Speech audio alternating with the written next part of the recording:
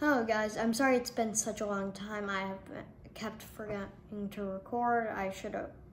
I didn't post one because I messed up in it and I forgot to re-record it. So otherwise, I know we've primarily been focusing on the Premier League, but we're going to take a little journey outside the Premier League to Spain, because the Madrid derby happened.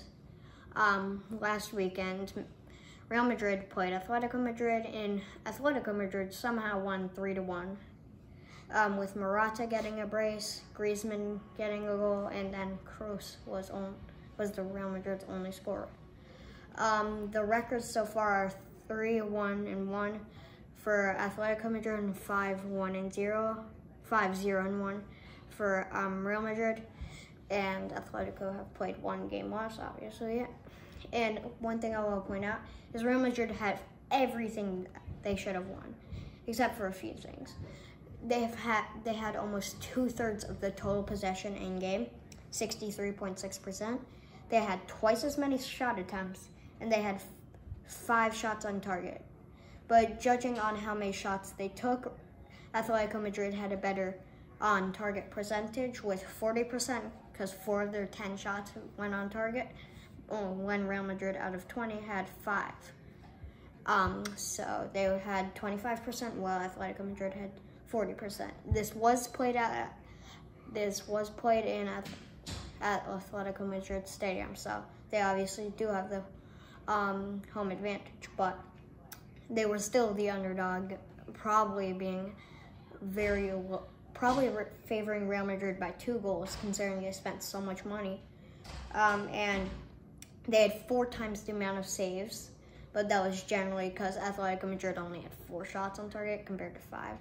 But that really shows, considering they didn't have that much different shot attempts. But Kepa, the goalie for Real Madrid, let in 3 goals, which he should have not. Like, just generally, Kepa's a bad replacement when you can sign David De Gea for free, like no cost. But you decide to spend 80 million on our worst Spanish goalkeeper who's unproven at Chelsea. And then they weren't even starting the one striker at the club, Joselu. Their striker partnership, for some reason they won a partnership even though they have no strikers, was Bellingham and Rodrigo. Now, and then they were starting Valverde at right mid, where Rodrigo should have been playing. Then Valverde should have been the sole midfielder. Strikers should have been Joselu, and I'm fine with you putting Bellingham up front. After all, he's had an amazing season so far.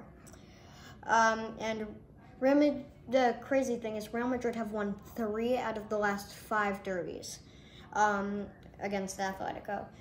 Their record against them in the last 5 is 3-1-1, which is pretty impressive considering you're playing your biggest rivals in some of the games where they even won against them when Atletico Madrid were at home.